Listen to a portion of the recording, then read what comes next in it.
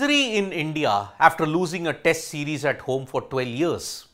There was ecstasy across the border in Pakistan because they finally managed to win a test series at home after 3 years. From 2021 until the first test in Multan in 2024, it was only pain and nothing else. Because they lost the series against Australia, they were whitewashed by England 3-0 in 2022. Then they were humiliated 2-0 by Bangladesh. They didn't win a single test versus New Zealand. So, in this series versus England, Sajid Khan, Noman Ali, all the others who stepped up, Kamran Ghulam, Abdullah Shafiq, Saud Shakil, everybody stepped up and ensured Pakistan won a series at home for the first time in 3 years. Now, many people in the live that happened yesterday when I was giving the update of Pakistan-England were asking, how can Pakistan still mathematically qualify for the World Test Championship final? Yes, Pakistan are not out of the World Test Championship final race yet. They will need Kudrat Ka Nizam Part 3 to ensure that they make it. It will be a very tall task and there are a lot of mathematical miracles at play here. Because now after the series versus England has been done, they have 4 tests remaining. 2 versus South Africa, which will be away in December, January, and the final test of their WTC cycle, 2 versus West Indies, which will be at home.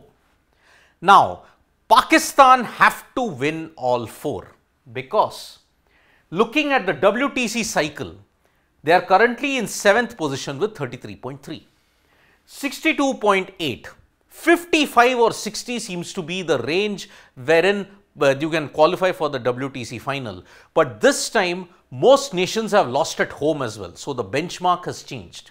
If Pakistan win all 4 games, barring overrate deductions and all the other things, they will get to 52.38. They have to win all 4. Now, India, Australia, Sri Lanka, New Zealand and South Africa, these are the teams that can really dent Pakistan's progress.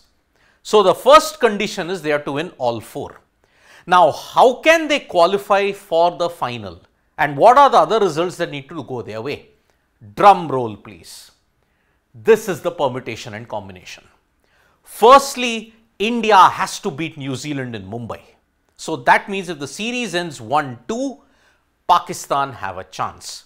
But if New Zealand do the unthinkable and whitewash India 3-0, then it is game over for them. If this situation is fulfilled, Bangladesh have to lose 0-2 to South Africa. That condition seems to be fulfilled at this point in time. 0-2, South Africa will be the favourites to win. Australia, India. Now, this is where things become murkier because India has to win the series 3-2. But that will not guarantee India's progress unless they win 3-2. If India wins 4 tests, they are through. But if India lose 2 tests and Australia only win 2, then the percentage points of Australia will be impacted because they have 1 more test to come up. New Zealand, England. New Zealand have to win 2-1. Because at this point in time, whatever they do, if they lose 1 more test, they've lost 2 tests, they have won 2 tests, New Zealand's PCT will remain where it is. South Africa, Sri Lanka. Now, one of those tests has to end in a draw. That is the one condition that's there. Sri Lanka, Australia. Sri Lanka has to win 1-0 versus Australia. But looking at these particular situations, the 2 series, a draw in South Africa and a draw in Sri Lanka seems highly unlikely because the nature of the WTC is that you will have to produce pitches which are result oriented. Galle in particular has become Prabhat Jayasurya's ultimate spinning track. So, that's where a result in Galle is certified, a result in even Colombo might be certified. But India, Pakistan, if India wins 3 games, 4 games in particular, India wins 4 games, and Pakistan gets all the result and they win 4 games, it could be India versus Pakistan at Lords. And India versus Pakistan final is possible because if India wins 3 and 1 versus New Zealand, they get to 4, they have sealed qualification. Australia on the other hand, they'll only win 2, their PCT dips. They will not win anything against Sri Lanka if that happens. New Zealand's, the PCT won't go anywhere if they win 2 and lose 2. So, that is why this particular situation, all hopes are pinned on Australia-India. If Australia wins 3-0 or 4-0, game over. India cannot qualify, neither can Pakistan. If South Africa win 5 out of 6, then they will go through. If they win all 6 games, South Africa, 5 games now because they won 1. If they win all 5 games, game over for India and Pakistan. So, the series which could decide who is the finalist, 6 teams are in fray. The series that will decide who is going to Lords in June 2025 is Australia-India.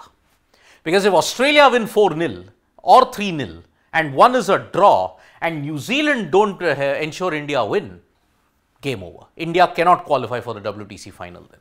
So, these are the permutations and combinations for not just Pakistan qualifying, but for an India versus Pakistan final at Lords. This can happen, but a lot of mathematical miracles need to happen for that. It is tough, but yes, hope is still alive by a maths equation. Thank you so much folks for joining us for this video. Subscribe to Sports Today for all the latest news and analysis.